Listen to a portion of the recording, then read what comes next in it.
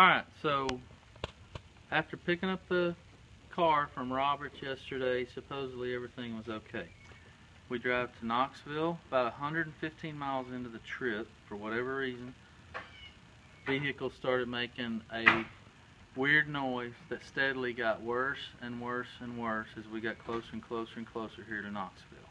So again, we picked it up Friday afternoon at 5. Here it is Saturday afternoon about 5, so less than a day, and it's already messed up. So we were like, why is it called, what's causing this issue? So supposedly you guys fixed the bearings or whatever. Check this out. The entire brake assembly, for whatever reason, is shaking steadily. Now we jacked it up, checked the other side, it's solid as a rock.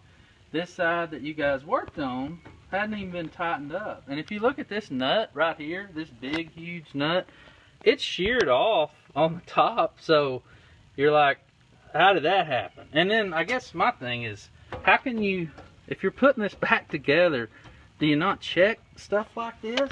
I mean, that's a dangerous situation. So now we're sort of stuck in Knoxville with a messed up car. That's it.